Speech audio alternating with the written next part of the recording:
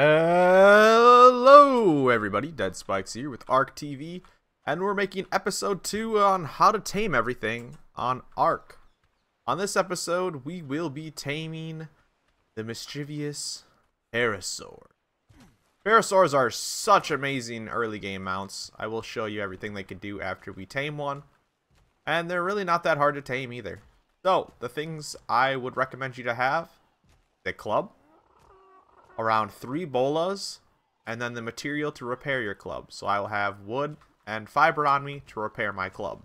Now this will be a low level Parasaur, so I will not have to repair my club, but if you're trying to knock out something 100 or higher, it's going to take a few clubs, and you're going to want to repair it while you're in the game.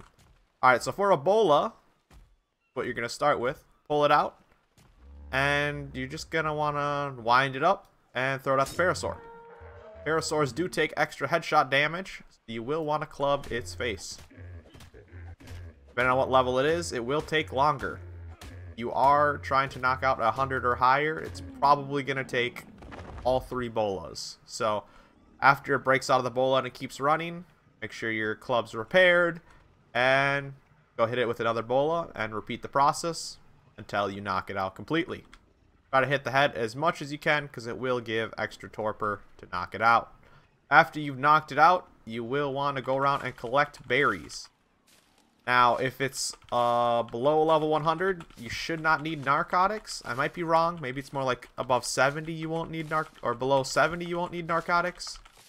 But, yeah. Collect berries, keep collecting berries, and there's 2 berries in particular that you want.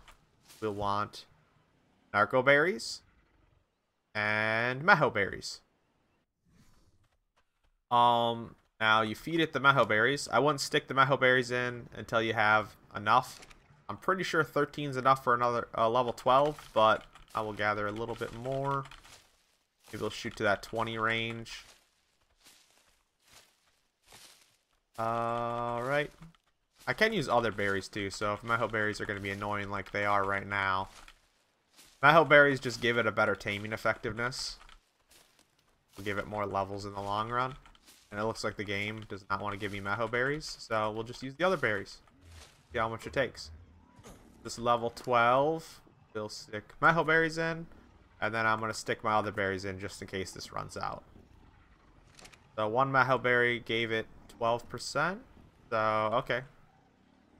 Take about 8 meho berries.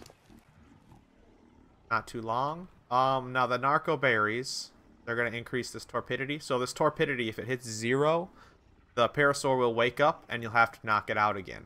Narco berries, if you manually feed them by pressing your action button while they're in its inventory, it will increase that torpidity to keep it asleep.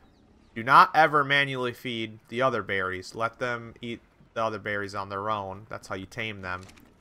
But the narco berries, you can manually use your action button to keep them asleep. You could alternatively create narcotics with the mortar and pestle, and those are a little bit more potent than narco berries. It looks like this needs to eat 1 more time to tame. Oh. Maybe it's at like 99.9%. I don't know. It says 100%, so it should be tamed, but I guess we'll wait for 1 more. Then we'll have to get the Parasaur saddle. Right here. Level 9 is where you get the bola, so that's about the lowest level you can do this method. And now we're going to go make the saddle since we tamed one. I'll be right back. So we have equipped the Parasaur saddle. It goes up in this slot if you open up its inventory. And we got on the back of it. Not too hard to make. Just farm some hide from some dodos or lystrosaurs, maybe some parasaurs, and you can ride your own Parasaur. Now this thing has a lot of cool functions. So if you do the right click of it, not sure what it is on controller, it will send out a ping. And that ping will look for hostile dinos or hostile players that are nearby. Oh, you can see I detected one. There it is. I'll put a little red ring around it wherever it is. You can also make it do this while you're not on it by making it turret mode. Where's alert settings? Enable turret mode, and it'll keep pinging on its own and tell you if anything's nearby. Other than that, it has amazing starter weight. Now look, this is only a level 17, and 528 weight is a lot for such a low level dino. Especially if you tamed like a level 100 plus, you're going to have a good weight. So if you're doing metal runs, stone runs, wood runs, whatever it is, you can bring a Parasaur with you and dump all of your weight into it, and it can carry it home with you. The last thing that I like to do with the Parasaur is it can farm berries. Unfortunately, on Ark Ascended, this seems to be bugged, at least on official. I hope they fix it soon, but it sometimes just does not hit the bush that it's supposed to. But this is what it's supposed to look like when it collects berries. It just hits its head into the bush, and you get berries back from it. So this, on top of it being a great weight carrier, and can tell you if there's hostiles nearby, on top of being able to be one of the easiest dinos tamed in the game, Parasaur is amazing, and I think everybody should make it one of its first tames. There you guys go. That is how to tame a Parasaur on Ark Survival Ascended. If you enjoyed this or you found it helpful, please make sure to hit that thumbs up button.